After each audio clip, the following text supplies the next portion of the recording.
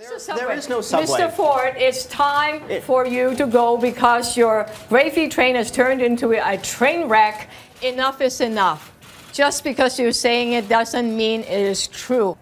You are embarrassing our city. And how could you get away with this kind of crazy line? Folks, these are the numbers from the CFO. These are not my numbers. I have saved the taxpayers $1 billion, just like I said I was going to do. Panel, dive in if you wish. The issue is financed. Everybody can talk about Mr. Ex-Budget Chief.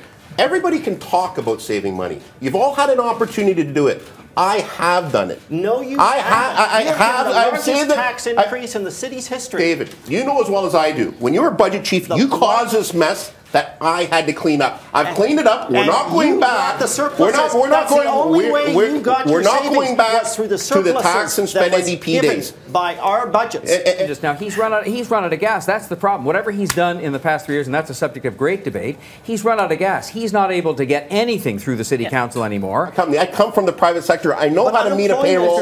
I know how to improve the private sector too. But maybe I could just take on this complacency of yours, because you're sitting there when it comes to jobs. You talk about your own family company. I respect that. But at the end of the day, you say, I've already done it. And yet we sit here today, and you're kind of saying the city is booming when we have 18%. Thousands and thousands of kids who don't have a job, and thousands and thousands of adults who don't have a job, and you say, don't worry, folks, it's booming. The province, and you fell flat on your face. I hear you talk a lot about respect for the taxpayer, but we know respect has many attributes.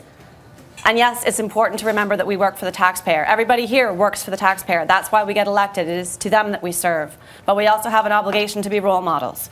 And it is also that respect that we need to show the people who send us here and do them proud. You can't just let private sector run their business, okay? I don't really need to take any lessons from you because we're not on the golf course right now. I don't need to take any lessons from you. But hang on a second, Mr. Can't you just fess up to the fact you're the NDP candidate for mayor? And you have admitted to smoking crack cocaine. There is a police investigation underway into you as we speak. You have said in the past you're not perfect, but people do expect a lot from the chief magistrate. How can voters trust good judgment in you? Cynthia, people have heard the story. It's rewind, rewind, rewind. People know my track record. They know they can go to sleep at night knowing that their tax dollars are being watched. You can carry on about someone's personal life, and I'm the first one to say I'm not perfect. Maybe these people are, and everyone else says, I have a proven track record of success watching taxpayers' money.